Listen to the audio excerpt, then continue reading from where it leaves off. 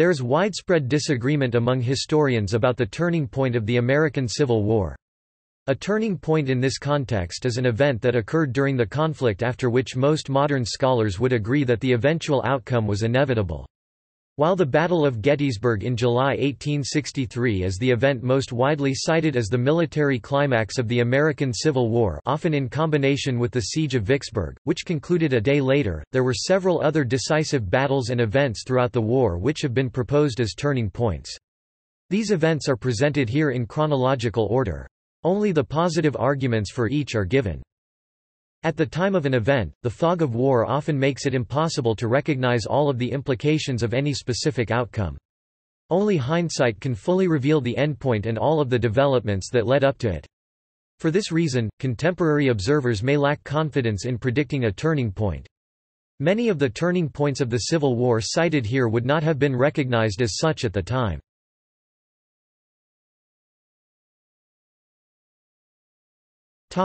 Confederate victory at Bull Run, July 1861. The First Battle of Bull Run, on July 21, 1861, was the first major land battle of the war.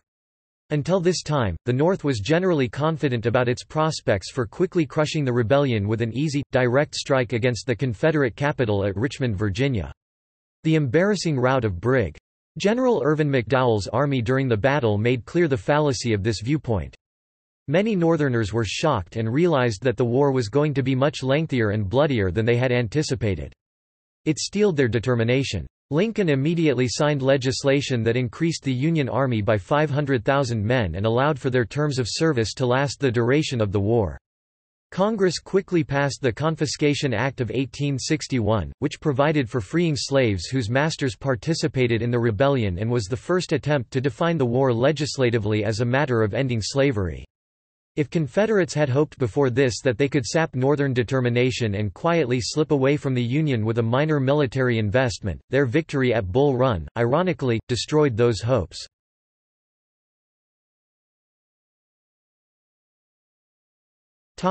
Confederate invasion of Kentucky, September 1861. By mid-1861, 11 states had seceded, but 4 more slave-owning border states remained in the Union: Missouri, Kentucky, Maryland, and Delaware. Kentucky was considered the most at risk. The state legislature had declared neutrality in the dispute, which was seen as a moderately pro-Confederate stance. The loss of Kentucky might have been catastrophic because of its control of the strategic Tennessee and Ohio rivers and its position from which the vital state of Ohio could be invaded. Lincoln wrote, "I think to lose Kentucky is nearly the same as to lose the whole game." On September 3, 1861, Confederate General Leonidas Polk extended his defensive line north from Tennessee when Gideon Pillow occupied Columbus, Kentucky in response to Ulysses S. Grant's occupation of Belmont, Missouri, directly across the Mississippi River. Polk followed this by moving through the Cumberland Gap and occupying parts of southeastern Kentucky. This violation of state neutrality enraged many of its citizens. The state legislature, overriding the veto of the governor, requested assistance from the federal government.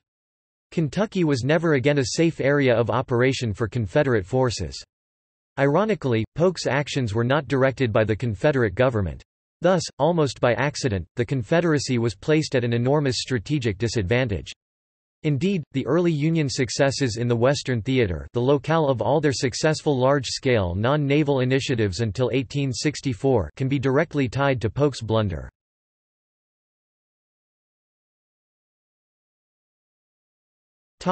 Union capture of Forts Henry and Donelson, February 1862. The capture of Forts Henry and Donelson, and the Confederate surrender at the latter, were the first significant Union victories during the war and the start of a mostly successful campaign in the Western Theater. Ulysses S. Grant completed both actions by February 16, 1862, and by doing so, opened the Tennessee and Cumberland rivers as Union supply lines and avenues of invasion to Tennessee, Mississippi, and eventually Georgia. The loss of control of these rivers was a significant strategic defeat for the Confederacy. This was the start of offensive actions by Grant that, with the sole exception of the Battle of Shiloh, would continue for the rest of the war.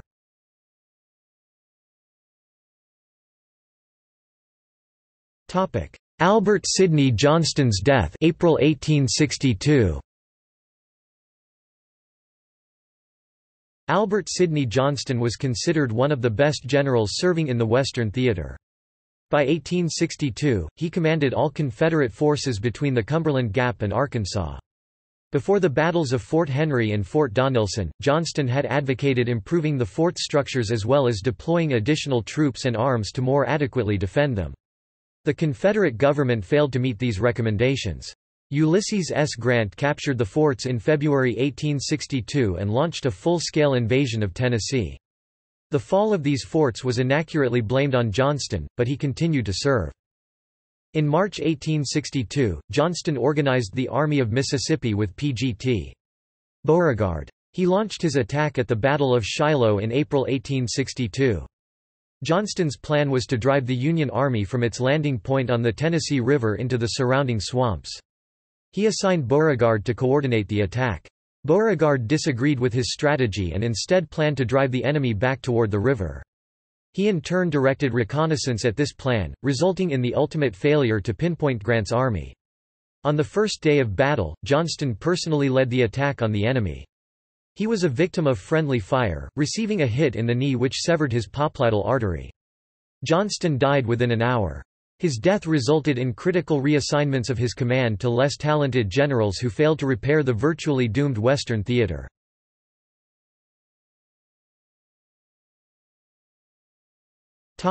Union capture of New Orleans, April 1862.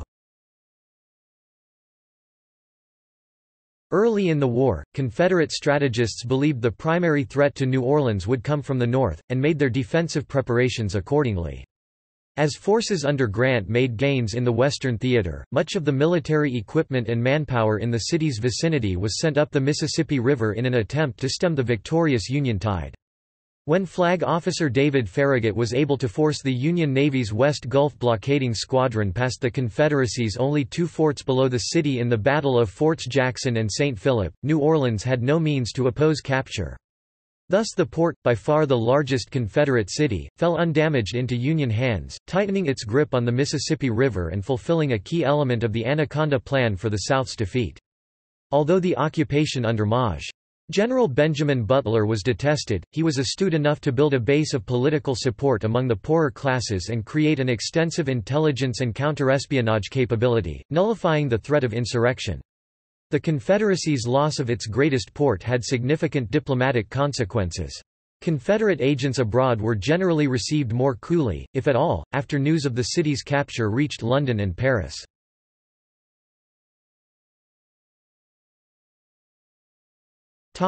Union victory at Battle of Antietam, September 1862. The Battle of Antietam, fought September 17, 1862, was the bloodiest single day of conflict in American military history. But it also had two strategic consequences. Although considered a tactical draw between the Army of the Potomac and the much smaller Army of Northern Virginia, it marked the end of Robert E. Lee's invasion of the North. One of his goals was to entice the slave-holding state of Maryland to join the Confederacy, or at least recruit soldiers there.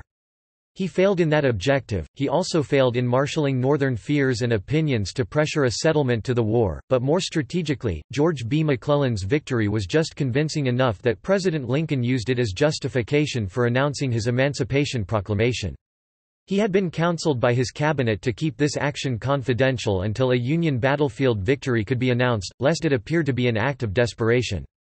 Along with its immense effect on American history and race relations, the Emancipation Proclamation effectively prevented the British Empire from recognizing the Confederacy as a legitimate government. The British public had strong anti-slavery beliefs and would not have tolerated joining the pro-slavery side of a fight where slavery was now a prominent issue. This removed one of the Confederacy's only hopes of surviving a lengthy war against the North's suffocating naval blockade. Support from France was still a possibility, but it never came to pass.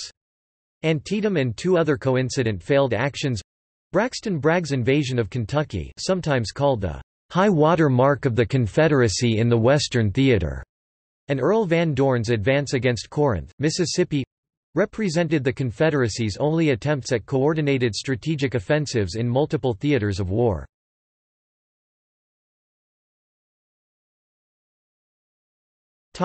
Stonewall Jackson's death, May 1863.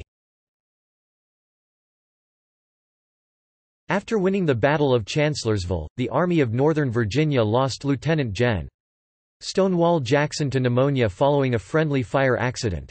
His death was a blow to the morale of the Confederate Army, as he was one of its most popular and successful commanders. 2 months later, Robert E. Lee had no general with Jackson's audacity available at the Battle of Gettysburg.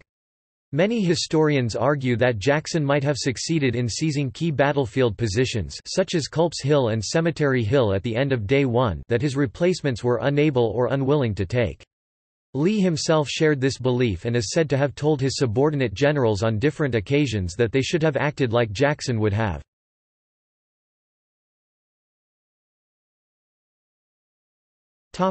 Union capture of Vicksburg and victory at Gettysburg, July 1863.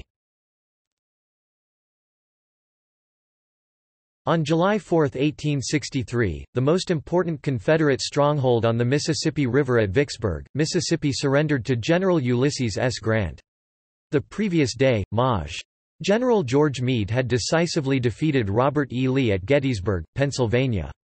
These nearly simultaneous battles are the events most often cited as the ultimate turning points of the entire war. The loss of Vicksburg split the Confederacy in two, denying it any further movement along or across the Mississippi River and preventing supplies from Texas and Arkansas that might sustain the war effort from passing east. As President Lincoln had stated, "See what a lot of land these fellows hold, of which Vicksburg is the key. The war can never be brought to a close until that key is in our pocket. We can take all the northern ports of the Confederacy and they can defy us from Vicksburg." Gettysburg was the first major defeat suffered by Lee.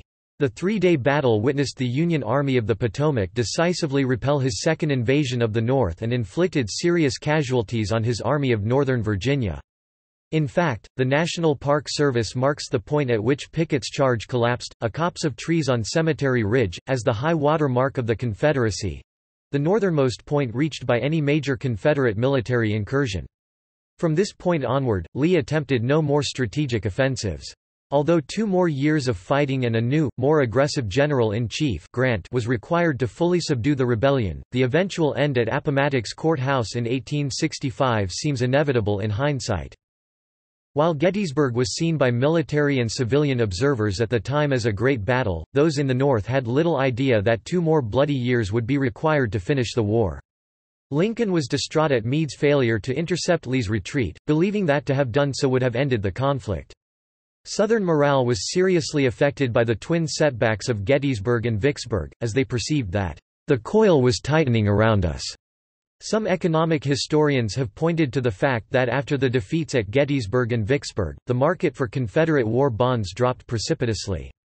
European investors gave the Confederacy approximately a 42% chance of victory prior to the Battle of Gettysburg. Vicksburg. News of the severity of the 2 rebel defeats led to a sell-off in Confederate bonds. By the end of 1863, the probability of a Southern victory fell to about 15%.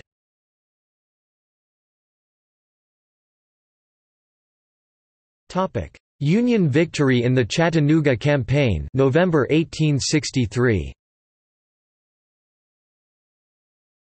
Military historian J.F.C. Fuller contended that Grant's defeat of Braxton Bragg's army at Chattanooga, Tennessee was the turning point of the war because it reduced the Confederacy to the Atlantic coast and opened the way for William T. Sherman's Atlanta campaign and march to the sea.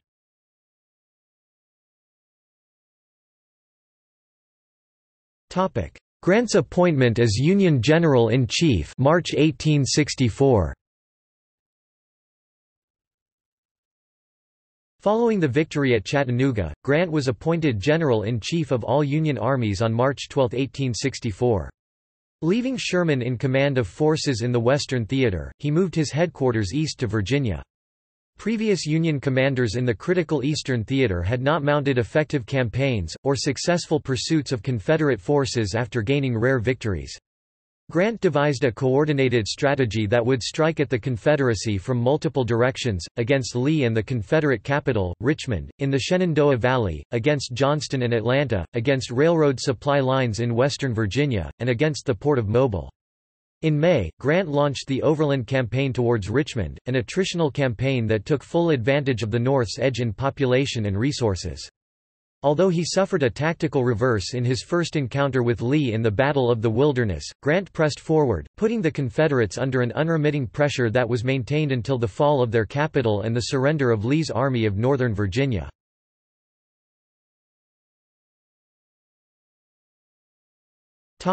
Union capture of Atlanta, September 1864.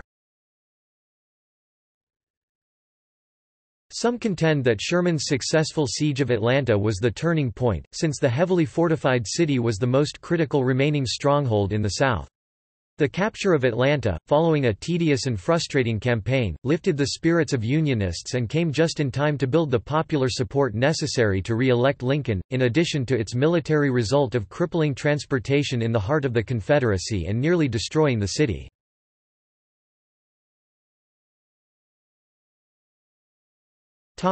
Lincoln's re-election, November 1864.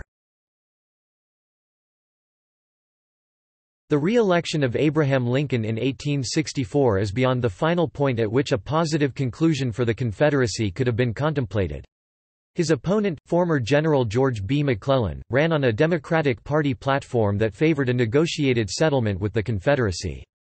Although McClellan disavowed this platform, the South would have likely seen his election as a strategic victory. Thus, Lincoln's success may have further emboldened belief, on both sides, in the notion that the war would eventually end with the Union's original ambition achieved.